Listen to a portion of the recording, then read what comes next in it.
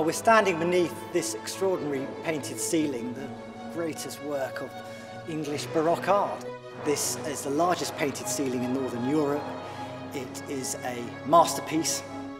I think it's very hard to find anything to compare to this amazing space.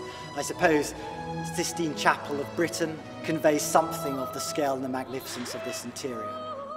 And the idea was always that this room would dazzle and amaze and overwhelm. So visitors would arrive here, look up, see this amazing ceiling, and then think, I'll leave some money for the foundation to help Greenwich Hospital charity.